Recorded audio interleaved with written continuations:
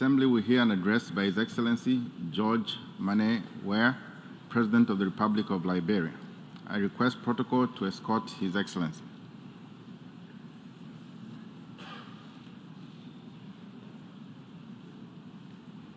On behalf of the General Assembly, I have the honor to welcome His Excellency George Manneh, Weah, President of the Republic of Liberia, and invite him to address the Assembly. Your Excellency.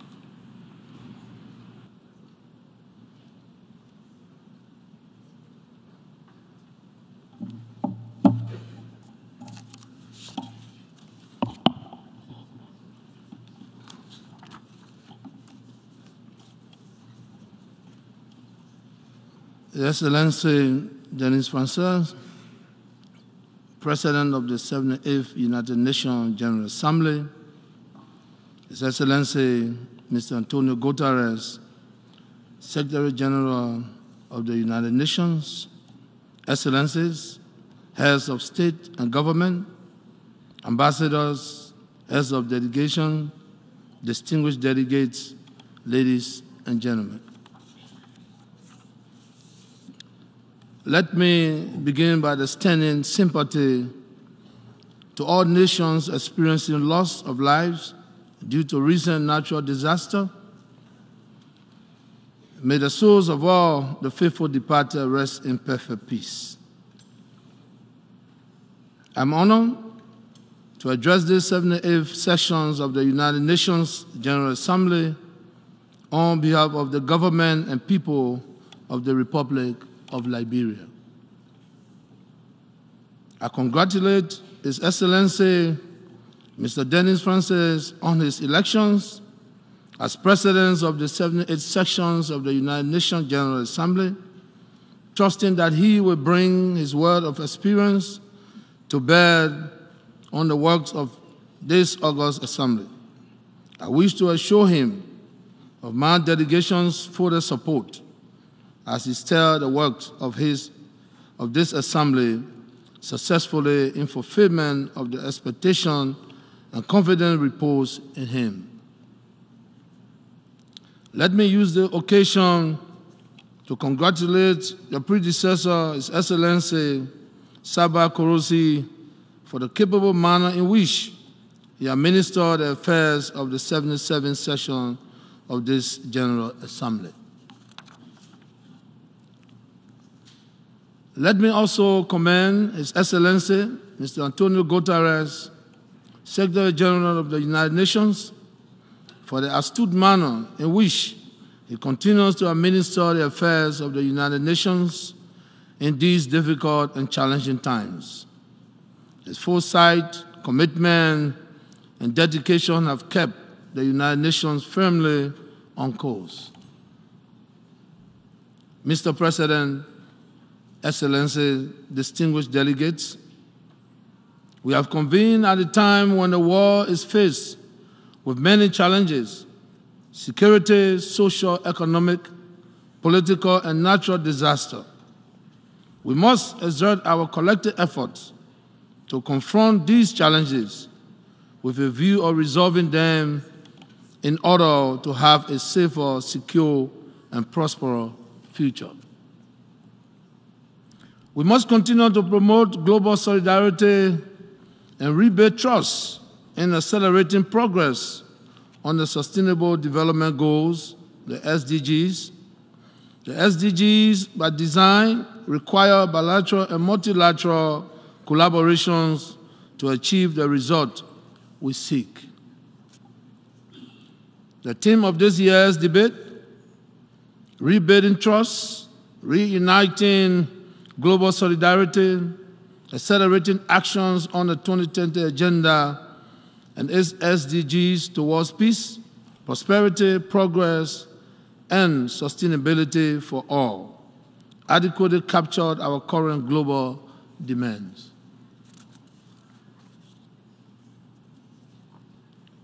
There is a critical need to ensure that development assistance is aligned with SDG projects. That is why my delegation welcomes and supports the Secretary General agenda for actions to accelerate the implementation of existing agreements, including the Sustainable Development Goals, and to re-embrace global solidarity and find new ways to work together for the common good of mankind. As the world deals with unprecedented global political and security challenges, there are growing concerns about the proliferations of non-state armed actors, threats of nuclear escalations, and extreme climate conditions. These challenges continue to serve as obstacles to our quest for a safe and peaceful world. Reaching the 2030 vision is to ensure that the journey is secure through accountability and mutual understanding. Liberia is committed to the 2030 Agenda and the Sustainable Development Goals, the SDGs. They are in line with our flagship National Development Plan, the Pro-Po Agenda for Prosperity and Development, which represents our resolve to achieve peace and prosperity while addressing the structural impediments to economic growth and national development. Mr. President, the slowdown in global economic growth continues to be a challenge.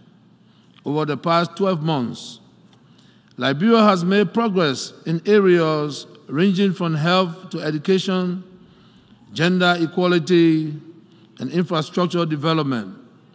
We are proud of our achievements in reducing maternal mortality rates, increasing gender parity in school enrollment, and elevating our overall health and well-being. Liberia appreciates the fact that this august body has once again directed its attention to issues of global health, as demonstrated by the number of high-level meetings to keep these critical issues on our collective agenda.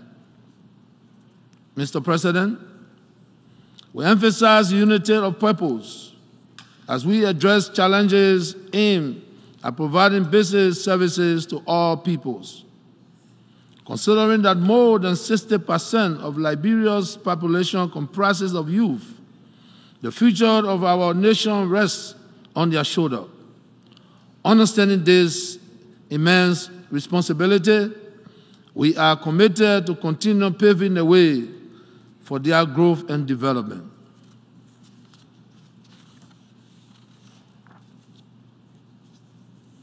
Being cognizant that structural transformation drives prosperity, we are focused on infrastructure development with roads and energy playing a critical part. Thanks to the support of our many partners, we remain unwavering in our commitment to explore means to further the implementations of the Sustainable Development Goals as it represents the roadmap towards prosperity. I support Secretary General Antonio Guterres' proposed SDG stimulus plan and call for the actualizations of the $500 billion per year in order to boost sustainable development for developing countries through tackling the high cost of debt and rising risk of debt, distress, scaling up of affordable long-term financing for development, and expanding contingency financing to countries in need. Mr. President, Liberia profoundly appreciates the continued engagement and support from the United Nations system in consolidating its peace and seeking to address emerging challenges. Liberia will continue to cooperate and collaborate with the United Nations as it continues to rebuild and strengthen its institutions and infrastructure.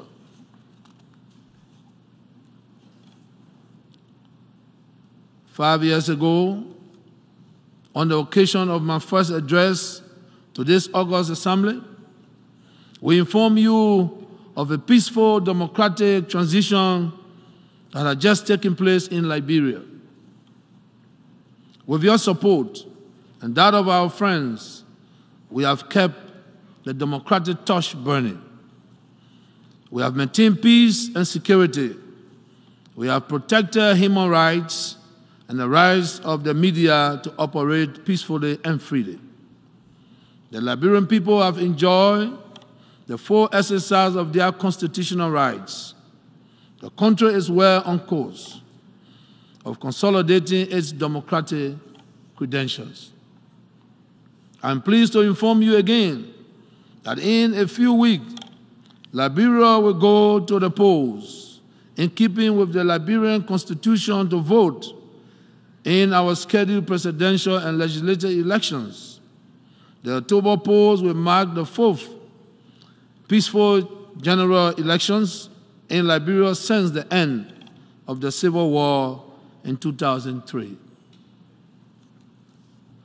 This 78th session is taking place at a time when my country is preparing for the first election since the withdrawal of the UN peacekeeping presence from Liberia. The October 10 election is an opportunity to sustain the gains made in our reconstruction and development processes. Mr. President, Excellency, distinguished ladies and gentlemen, the government of Liberia has taken all necessary measures to ensure a free, fair, transparent, peaceful, inclusive, and credible elections. The National Election Commission has been strengthened to ensure that it operates without undue influence.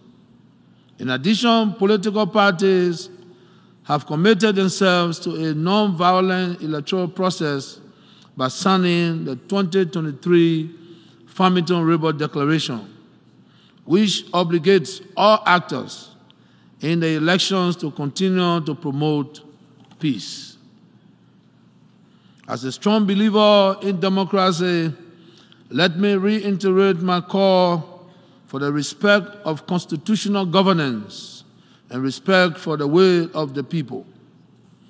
While addressing the issues of elections and democracy, permit me to congratulate all democratically elected leaders around the world. Mr. President, our world is also under threat from natural calamities as seen with extreme climate conditions globally. It is therefore our collective responsibility to urgently prioritize addressing the climate crisis as we strive to reach a target of 64% reduction in carbon emissions.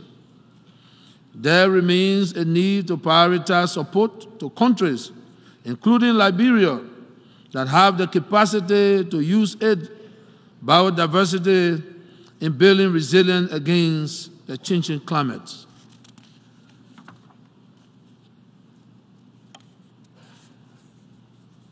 The United Nations has always been confronted with challenges and has withstood the test of time. Hence, this too will come to pass. I wish to thank the Secretary General for his new agenda for peace.